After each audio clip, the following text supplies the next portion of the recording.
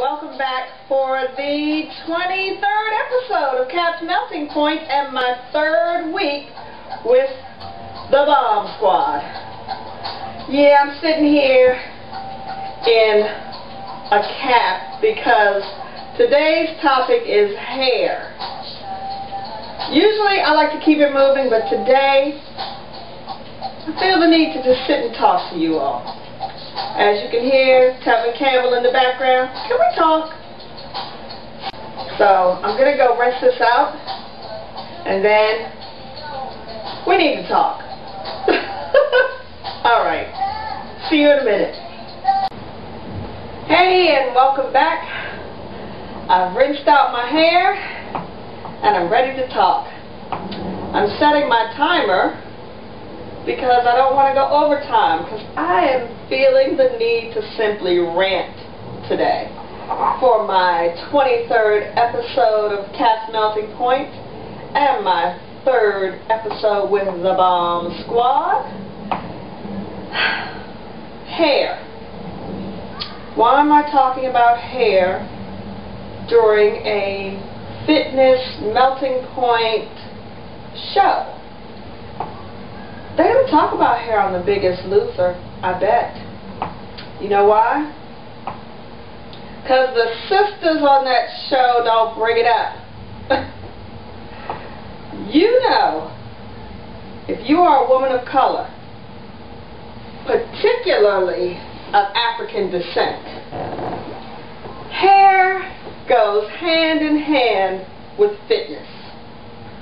What we are willing to do, what we are, I say self-imposed, limited to do because of our hair. I know India Irie sings that I'm not my hair, and I understand the point she's trying to make. But it's funny when I think about my hair as I'm going through all of these different products to try to figure out what's going to make my hair look the way I would want it to look, what's going to make my hair look most pleasing or fly or beautiful or whatever adjective you want to use.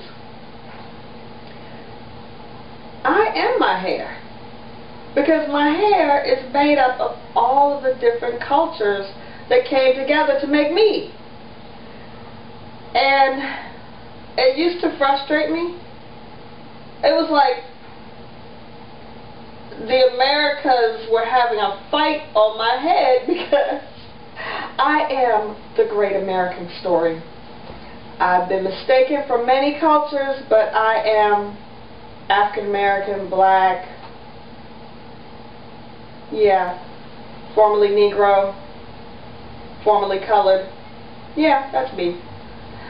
Possibly quadroon, depending on what era I would have been raised in, because my father's family is definitely African and Native American.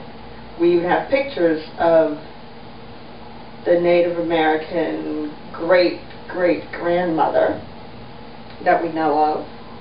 And my mother's side of the family is definitely the European African mix. Probably also Native American, but definitely African because of the features and the color spectrum. Our family goes from one spectrum, end of the spectrum, to the other. I have family members who could probably pass for European, and I have family members who could probably pass for straight African, like they may have just flown over here recently. So yes, I am the American story. I told you I was going to ramble during this episode. So the reason this all came about, me talking about hair during a fitness show, is it's been a hot weekend for me. So hot, I've literally been in a room of 100+ degrees because I just started Bikram this weekend. I've gone to 2 Bikram classes and I feel like I should already be a size 10 because it was hot up in there. Goodness. But you know what? I see how people say it's addictive because you just can't stop. So I'll be going back. Maybe not every day, but definitely several times a week. The challenge is just stay in the room. That is the biggest challenge. That's what they tell you. Your goal is to just stay in the room as a beginner. My goal was to just stay conscious because there were a couple of postures I thought I was going to pass out, and you have to drink so much water. I thought I was going to be in need of an adult pamper, but I sweated it all out. I couldn't believe it. It's amazing. Definitely have to try it if you don't have any health conditions that prevent you from being in a room of 100+ degrees. And with all of the different bodies in there, I'm sure it got close to 150. I don't know. It was just hot. I don't think I'll ever complain again about a hot summer day because I can take it. I am woman. Hear me roar.